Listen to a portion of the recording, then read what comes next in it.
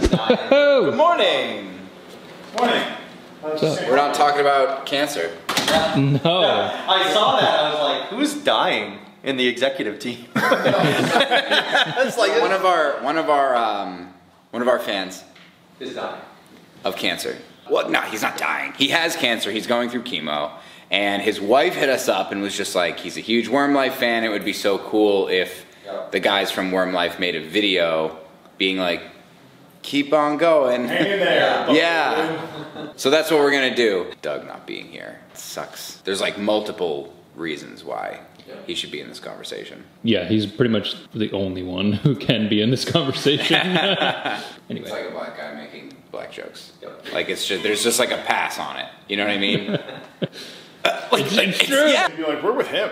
I got a friend with cancer. Guys, we have friends. We have friends with cancer. Well, we gotta get Ed. Ed wants to be in on. If that was Ed, I would have freaked out. What's up, bro? What are you doing here? I'm meeting up with Fatato. We're doing a little prophecy set build. Ooh, love that. We're talking about cancer. Oh. No, we have a fan who has cancer. Like they're going through chemotherapy, and his wife hit us up and wants to make like a video of like the guys at Wyrmwood being like, keep on going. That's it. If you're watching this, nice. Oh, you go to Lake Sebago? I did about 3 years ago. Lake Sebago, that's big up Massachusetts. They love Lake Sebago. It's up in Maine. Yep. There's a river up in Massachusetts. No, sorry. It's in, I think it's in New Hampshire. Like, people just get on it. They get on floaties and, like, rafts, and they just drink down the river. You just, like, load up onto a river, and they just drink on the river. I'm pretty sure I saw people doing that on the Susquehanna the other day. It's not much of a river, but yeah, it's a creek. It's a drinking creek. Yeah. Here's Johan. Do you drink on creeks? Do you drink, Johan? Are you a drinker? You a drinker? You're German, though. I'm the oddball.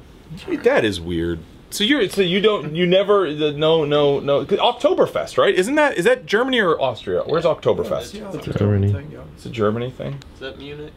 We have a good one even in Reading here. It's one of the best ones on the East Coast. Really? Yeah. Oktoberfest. Johan puts his lederhosen on. What are lederhosen? They're Like leather overalls. pants. They're shorts or half long, it depends on. Above the knee?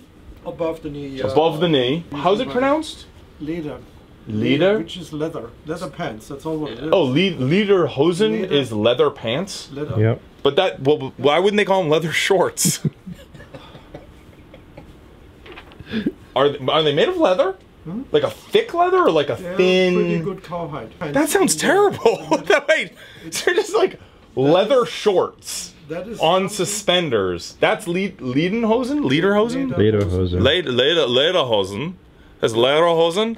It sounds like He's trying to throw accent. it would sound. That's chafing. They are softer on the inside than on the outside. Are they The outside lined? Depends on how extravagant you want to go. I'm sure they are. But lined ones. but people don't wear these normally now. No, it's a traditional garb from the Bavarian, from the Alps, basically. This is Bavarians again. Yeah, it's the hillbillies in Germany. The hillbillies, the Bavarians. Das ist gut.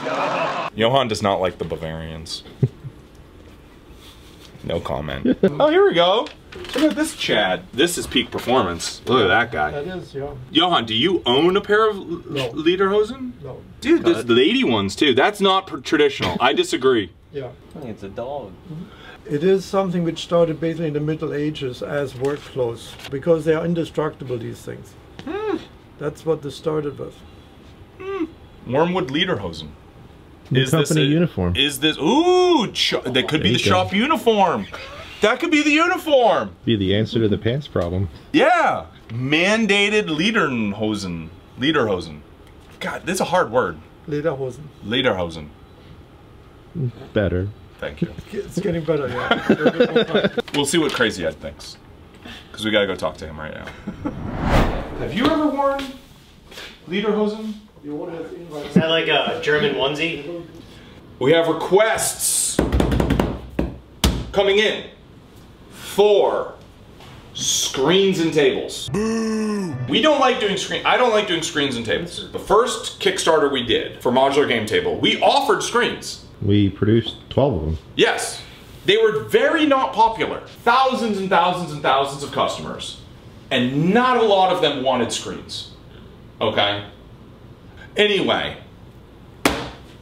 what we're gonna do is for the highly motivated customer that wants to have a Wyrmwood table, that wants to have a screen, I want to develop a screen solution that we will put through our custom shop. I don't want to do a mass market screen because I think it's an enormous amount of engineering. In order to get the cost down, you have to buy a ton of hardware, you get a ton of TVs, like we're gonna have a pile of TVs basically here. And the market has not shown that there's mass market appeal for this kind of table. Every single table that has had screen integrations and all those things that are low cost, they don't do well. I think there's just a small number of highly motivated gamers that are gaming in a certain way. They want a screen. So I want to be able to take those folks and take care of those folks through our custom shop. My challenge to you guys is I want to develop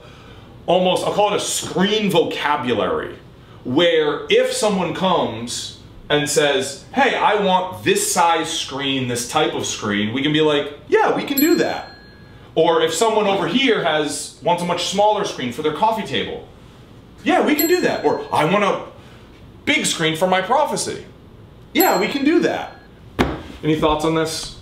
Opinions? Anybody have any opinions? I think it's a good idea. And I'm afraid there's going to be somebody that wants, like, I want a touch screen, and then this one's like, I want a backlit LED, or from, like, right? Like, there's so many different types. Like, I don't think that went well. That was a job interview, and she showed up like kind of late. Also, when Rich asked her how she was doing, she just said, eh. JV's in on it. What is it? What is it? Dimitri. Say Tom.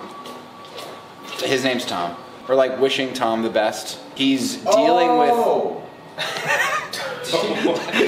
You're like, I'm disappointed. That game over now. Yeah. He's claiming ass cancer. Yeah. That's what he says. Yeah. Claiming. You don't think he actually has it? No, like that's what he calls it. That's what he calls it. Yeah. Not colon cancer. He calls it ass cancer. Oh. Yeah. So his wife says he has chemotherapy. He's dealing with that through his birthday, which is 9/11. In Wyrm Lyfe during chemo is the only thing getting him through? Is that what's happening? He's a big fan, apparently. Yeah. He's a big fan. His wife's putting together a compilation of people being like, keep on going. She wanted us to do something, which wasn't really on brand for us, so I thought we'd just awkwardly talk about it for a while. Well, it's not that we're pro-cancer, per se. You know, we're against it, we don't usually weigh in, I suppose. No. What do you have to say for Tom? About cancer? About Tom, give Tom, good old... Tom, thanks. Yeah, thanks for subscribing. Well, this was such a bad idea. I should have stayed out of it. I don't know. It's Ian dying is getting me. It was good. What are you gonna say? Oh my God. Keep going, Tom. You're in our thoughts. Happy birthday. And happy birthday, yep. And you'll be good. I hope it's the best 9/11 ever. I really do. Hopefully your ass comes out on top.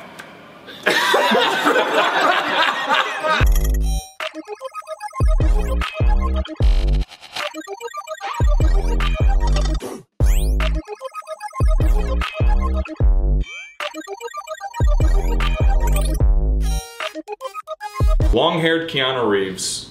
It brings me back. That takes me right to Bill and Ted. Was he Bill or Ted? Keanu Reeves. Was he Bill or Ted? I don't remember. Their names are just there. Right. Was he Bill or Ted? I don't know. Johan, Bill and Ted? You a big Bill and Ted fan? What's that? Bill and Ted's Excellent Adventure? Nope. Okay. Ted.